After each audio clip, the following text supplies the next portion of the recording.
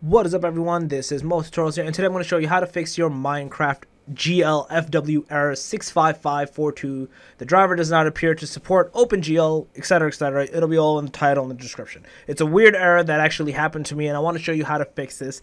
And it's a weird error that usually happens because of a Windows update or something weird of the sort.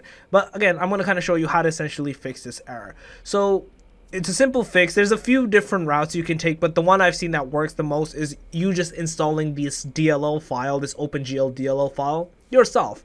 And I'm actually going to show you where it is, how to get it, and what to essentially do with it. So just let me pop it open over here.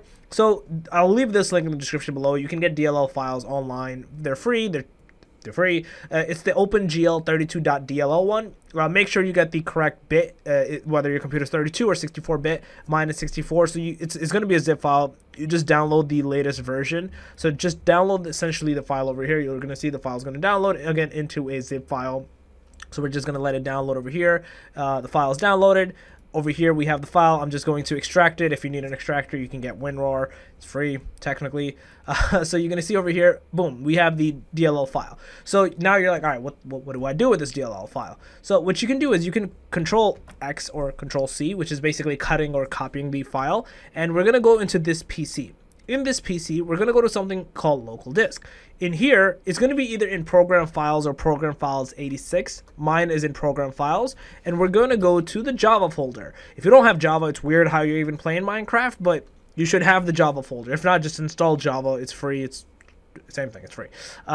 In Java, people are like, all right, where do I go here? This is confusion happens. You're going into whatever JRE folder is in there. People just say JRE version. That means this folder, whatever version JRE is in there, which is this one. Just go into this damn folder.